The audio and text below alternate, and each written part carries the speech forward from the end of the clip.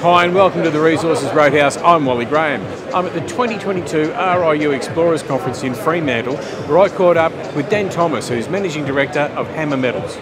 Dan, welcome to the Roadhouse again. Good to see you. Pleasure, Wally. Thanks for having me on. Always a pleasure. Now, Dan, you've hit us up twice this week with a couple of announcements.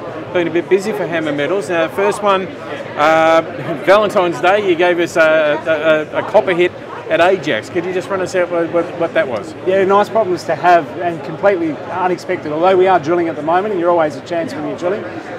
10 metres at 3.5% copper. That was on an XRF value only, but we had that over the weekend. I had my news plan for this week with our results from Kelman, but the unexpected hit of copper at Ajax has been really good. So we've got a bit to do there. We need to work out what's going on with that system and try and follow it up. So we're looking to do that in the near term. All right, just give us a bit of an update. Where is Ajax? Where does it sit? Yeah, so Ajax sits along a trend that goes from Trafalgar, where our discovery with Sumitomo was last year. That runs all the way up to our resources at Elaine and Jubilee, so it's a 12-kilometre trend. Ajax is along there. It's been a few prospects who've been checking out along that trend. So it's really nice to see what we believe is a highly prospective mineralised trend delivering mineral results. All right, well, you were drilling there, so you must have been hoping to hit something. Yeah, absolutely. I mean, we've got a lot of prospects along there. There's some good soil geochemistry around there, some interesting quartz veining through there as well. So it was a bit of a scouting hole. We drilled a 200-metre deep hole there, and that was what we planned to do. We hit the mineralisation at 25 metres. So, as I said, it caught us a little bit by surprise. It was a good problem to have, good intersection at shallow depths. I mean, there's a lot there to follow up on.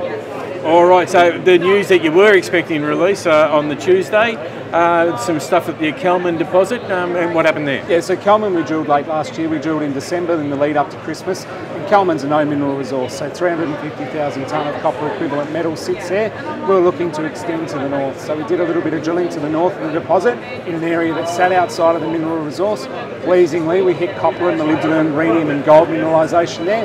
Again, shallow depths, 20 to 30 metres deep. Nice broad intersections, 50 to 60 metres, ranging from sort of 0.5% up to 1% copper equivalent. It's going to add to our resource there, and it really is going to rejuvenate what we're doing at Kelman. All right, so you said sort of like the start of something new there and continue drilling there and see what's going on? Yeah, absolutely, Wally. So we haven't drilled there for 6 years, so it's great to get back there and do a bit of drilling there again. But we'll also re-look at that deposit in light of current metal prices. Last time we looked at Kelman, copper price was $4,700 a tonne US. Today it's over $10,000. Molybdenum was probably in the mid $20,000 a tonne. That's at $45,000 a tonne. So there's a lot of opportunities at Kelman to re-look at that deposit, play with cut-off grades, change around mining scenarios, and we'll also look. All sorting technology's moved a long way in the last 5 years. So we'll look to do a little bit of test work there metallurgically, improve the returns out of the system and see what we can do with the economics of it whilst we look to add tonnes by drilling to the north. And the best part about that system is it's still open to the south. It is deep down at 700-800 metres, but intersections at 20% plus copper. We've seen what that does for exploration companies operating in Mount Isa.